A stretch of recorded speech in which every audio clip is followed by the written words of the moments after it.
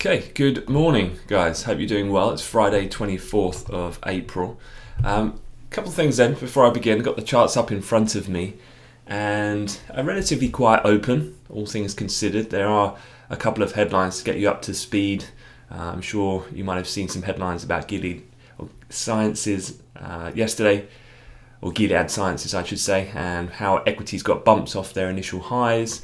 Otherwise, UK retail sales has just come out this morning, just a little bit of weight there in the British pound, but not that surprising given that these are reflective of the government shutdown, as these were March related figures. Still a little bit of an impasse with the European officials whether they could coordinate effectively to get a timely pandemic response in play. So the euro touch heavy, with the Dixie just testing up and around yesterday's highs at the moment. Dollar index trading up about 0.2.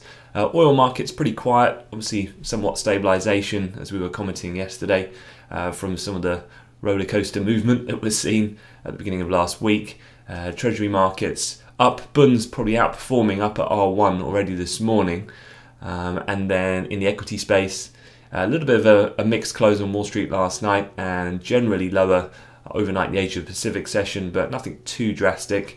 The DAX currently down about 200, but has already come up to around that opening slight gap down that we had here on this left chart in the futures space. So just keeping an eye on that. Any break above, be looking for the gap fill up towards where we were. We trading yesterday at the end of the session about 10,382, so about 50 points above where we are at the moment.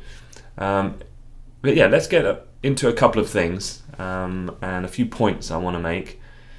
First of all, I think a good session that we did with some of the new traders that have been doing some of the online training with us this week has been about, kind of routine morning preparation. When you wake up in the morning, you're going through the news, you're trying to create or formulate this kind of fundamental view, then you're doing your technical analysis across the charts and so on. From the fundamental perspective, obviously that's where I hopefully can help. And one of the main conclusions here is this morning is a good case in point, because even though my routine at the moment generally, I tend to get on the screens just shortly after about 6 a.m. So I'm pretty much already have an idea about my view for the day in about 20 minutes or so once I've kind of scanned through various different things. The point being there is that this morning I'm pretty neutral. If you were to ask me, do you think equities are going to rally today, are going to fall today, what do you think is going to happen generally, I don't really have a view, to be honest. And the point is that that's an okay conclusion to have. Piers, our head of trading, was in discussion about this before. It's like often, most days, you probably will have a pretty strong opinion on things, but there is that third option, and sometimes then that can feed into the end result that perhaps then there isn't a trade potential or possibility at that moment in time. All I can say from my experience, having always operated in the intraday environment, is that at some point in time an opportunity will arise. Just because at 6 o'clock in the morning in London there's nothing that clear and apparent, that does not mean that by the time we get to the repeat of that in North America, so midday in London, that might have changed. Prices move, economic data comes out in the UK and the Eurozone, there could be some unexpected events that unfold, and so there's always opportunity in that respect. So that's where I guess the discipline, the patience, and these types of principles come into play. But yeah, overall, that's pretty much how I feel about this morning. I think I'd rather, like we often say, is kind of let the market show its hand a little bit and then look to take action accordingly. But at this point, from the fundamentals, which I'll give you of course a run through and a recap, not too much really going on to really give a high conviction on view. Going through the headlines then, and before I do, obviously this is you're watching, probably most of you, on the YouTube channel, so don't forget to like and subscribe. We'd really appreciate it. We've done some really, I hope, useful videos for you, particularly around the oil market at the beginning of the week, and it's been amazing to see the community grow in such a short period of time. So we'd love to continue that, and obviously any questions that you have on these videos, feel free to leave comments.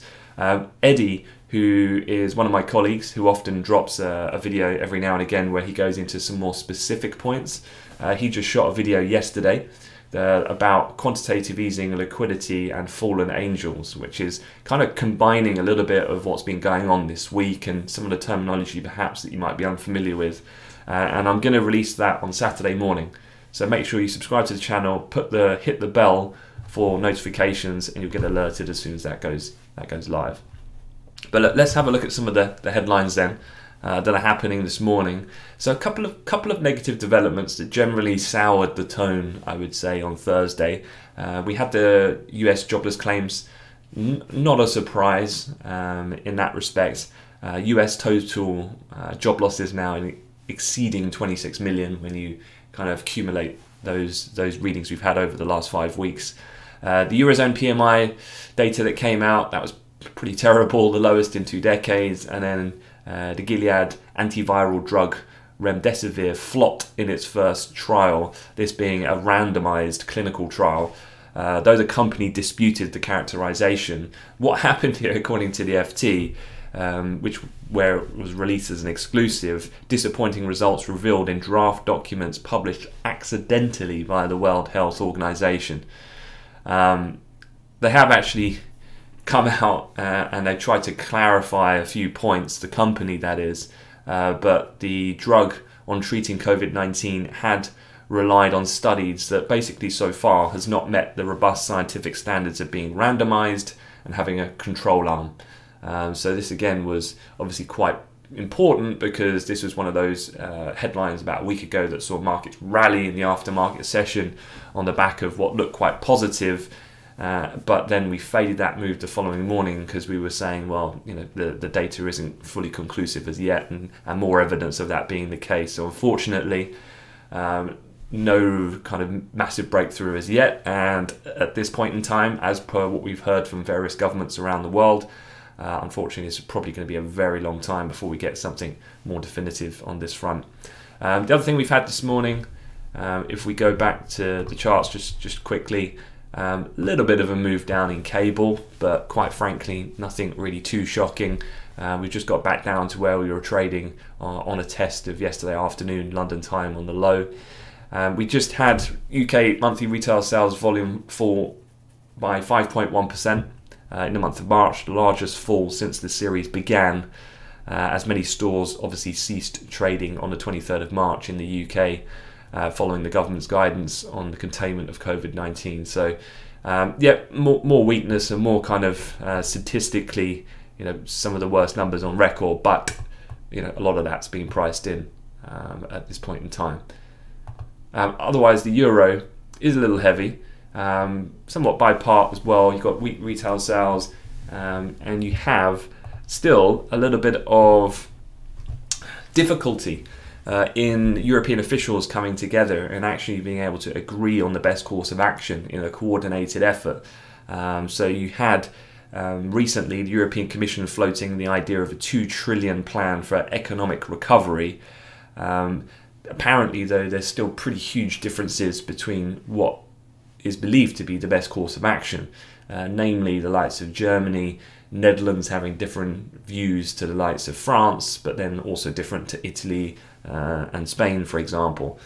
Merkel has been quite positive, I guess, in some of the comments, saying that a coordinated response is what needs to happen, but her opinion hasn't changed on the idea of that joint kind of issuance idea, i.e. Euro bonds, at this point in time. So kind of similar to what we had yesterday, a real lack of outcome, and given the dire situation that's unfolding at the moment. I mean, obviously this was the PMI data that came out, and the retail sector, of course, getting hit particularly bad given the stringent nature of the lockdown, but equally so the manufacturing PMI also moving sharply lower. So you know, time is of the essence with this type of thing, and this kind of leads in then to generally what's been happening around the world. So yesterday there was a moment of the whole market rallying, this being equities, bonds, everything was moving higher at one point yesterday after a Nikkei report came out that the Bank of Japan may replace its government bond purchase target to allow for unlimited buying, essentially. Much of that move has faded, and any kind of weakness that was seen in the Japanese yen, if you're looking at your dollar yen chart this morning, has pretty much recovered. And so the move hasn't really been sustained. I guess it's the next evolution for them to go to that level. But then we've got to start looking at the ECB, because the ECB have their rate decision next Thursday, so towards the back end of the month. And 1 in 4 economists expect the crisis bond plan from the ECB to be boosted next week. So it's not an overwhelming expectation, about I think 27% in the latest economist survey by Bloomberg. The timing as well as the size of the top-up is likely to be influenced, of course, by how governments react, how much they're willing to spend, and when they're able to get that implemented is probably going to have a big point into the composition of what the ECB are going to do. Economists predict that the 750 billion euro emergency plan will be increased by another 500 billion. So you can see here, these are the announced purchases that they plan to make for 2020. And then the expectation here is that they're going to top that up north then total of 1.5 trillion. This comes as well with the US Federal Reserve obviously already their balance sheet now at a record 6.62 trillion. You know, it's quite mind-blowing at those levels. And here's a table of kind of like the options and timeline as we see it today. Obviously earlier this week the ECB agreed to temporarily accept some junk rated debt as collateral. That decision of course coming as today. There could be a possible credit rating cut to Italy as well to look out for later on this afternoon. So yeah, the meeting could expect to boost the emergency bond buying program according to 27% of economists. So I guess it's not a matter of if, but when. Does it happen now? Does it happen in the following meeting? The majority of economists foresee additional purchases then announced by September for sure. And then most see emergency bond purchases ending not by really this time next year. And no rate change foreseen through to December 2021 is the current status as it stands today. Otherwise, elsewhere, oil market. So coming off this subject, pretty stable for the time being. Again, that kind of fanfare around the extreme contango situation that prompted these negative prices with the lack of storage at Cushing is kind of had its moment, I would say. As I said this time yesterday, just looking at WTI crude here in the June contract, the pivot level, perhaps something to keep an eye on if we do start to track lower again.